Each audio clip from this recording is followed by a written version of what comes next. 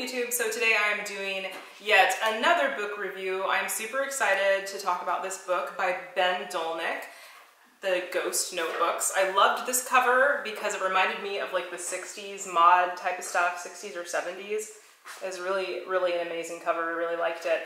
And this is actually, once in a blue moon, I will be reviewing books that we read in one of my book clubs that I am a part of. I am part of a book club called Bellatrist, and it's really cool. And sometimes we do have spooky fun books that I think some of my darkly inclined and gothy people will enjoy. And then other times I will be just showing off books that I read in my spare time as well as other different types of literature.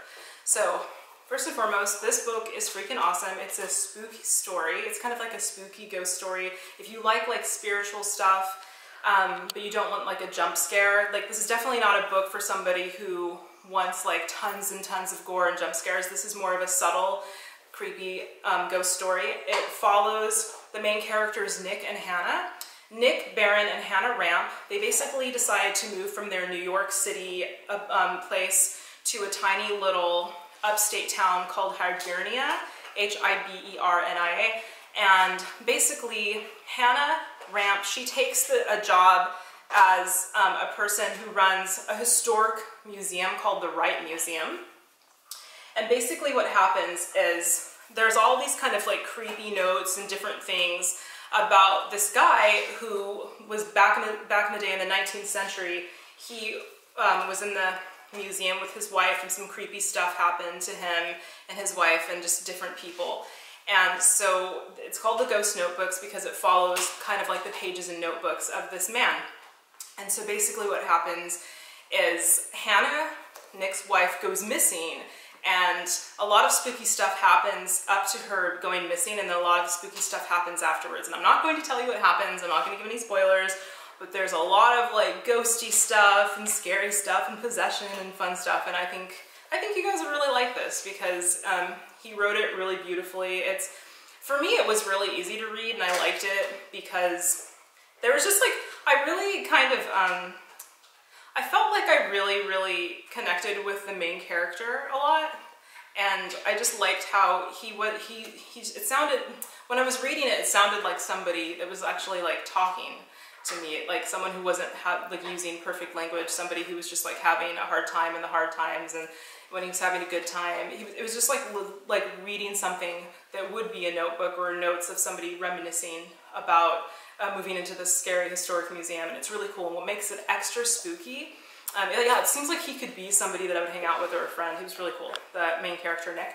What makes it really spooky is that there's not a lot of visitors to the museum, so they notice that, and it's kind of, and at first when they move in, everything's all like hunky-dory and like, you know, it's like the calm before the storm, and they speak in like fun masterpiece theater accents and have fun, you know, with the swimming hole outside and like the little garden or whatever, and they find all the fun stuff in the notebooks of this guy.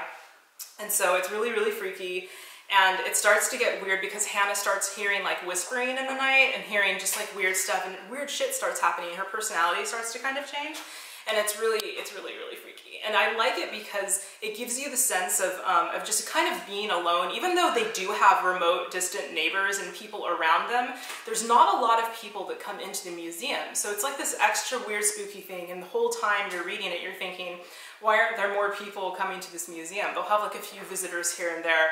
And so it's bizarre because they have these jobs now to run this museum, this historic museum, and it's just very vacant. And there's like kind of a lonely, cold feeling throughout the book, which gets even colder and freakier when Hannah goes missing, and it just kind of follows Nick's journey to try to find her and find out what happened, etc., etc. So I think you guys will love this. If you guys ever want to check out Bellatrist or different book clubs online, I will list the link down below. It's really fun because often they will have, it's run by Emma Roberts and her friend, Kay Prius, and they're really rad, and you can interact with, sometimes they'll have the authors and they'll interact with different people, and so you'll get to meet them and talk to them because they'll do lives, and you can ask questions about their books. And Dolnick is a really nice person. He's an excellent writer, so I definitely think you guys should check out The Ghost Notebooks. Yeah, and if you guys do belong to a book club, or you just have your own little book club with your friends or whatever, let me know down below, because I'm always looking for new ones online to interact with different people, and also just different people that if you guys maybe want to read a book with me and there's a book that you want to read with me and I happen to have it or have enough time to read it, let me know.